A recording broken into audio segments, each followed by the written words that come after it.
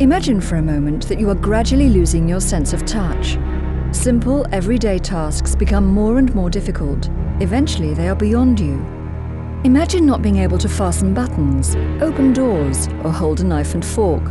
All tasks requiring a high level of dexterity, but we all take them for granted. Now look at your fingers. Imagine them going white and numb in cold weather, and as they become warm again, becoming terribly painful as the circulation returns. And because there is no effective treatment for your condition, imagine putting up with it day after day, year after year. These are the effects of prolonged exposure to hand-arm vibration. It's a condition which is estimated to affect about 300,000 people in the UK, and about 1 million more people could be at risk.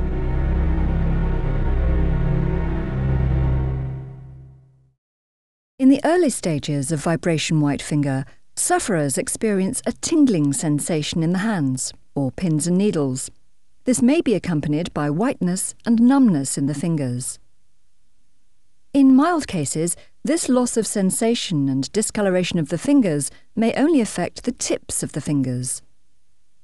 If exposure to vibration continues, more fingers become affected, and attacks become more severe and more frequent. And as the condition worsens, the whole of the affected finger can become white and numb. These symptoms can be very painful. They can cause loss of dexterity and reduced grip strength. And they almost always will be at their most severe during cold weather. I suffer very cold hands. They're worse in winter than summer, but they're still cold at this present day, even though it's a warm day. When I've used the tools, sometimes there's a frost on the tools, the pneumatic tools, when you've used them, and that accentuates the feeling.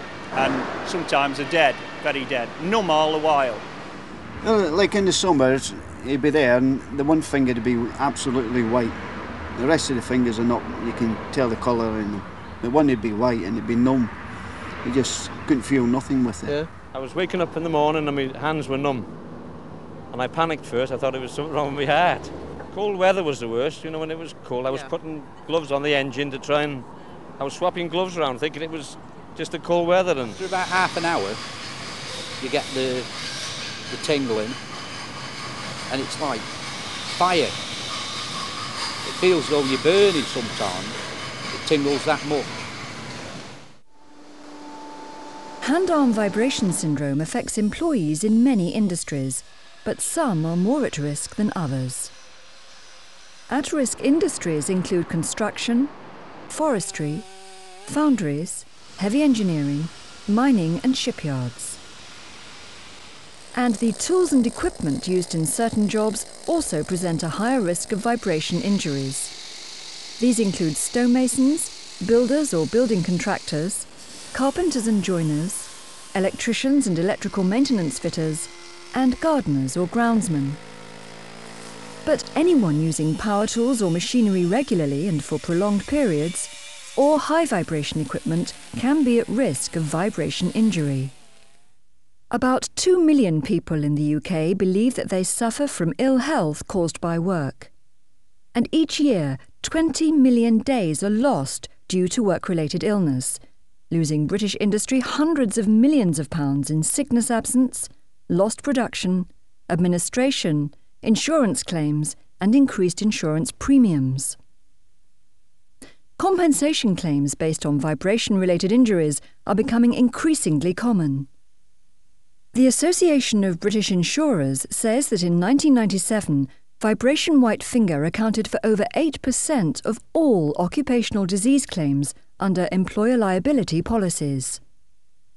And awareness of the condition has been heightened by the creation of a £500 million compensation fund to meet the claims of more than 40,000 former miners said to be suffering from vibration white finger.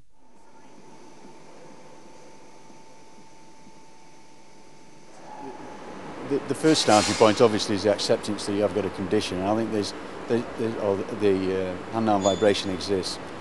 We've obviously got evidence from our employees' liability claims, and I would find it difficult to believe that most companies haven't got that kind of information in-house.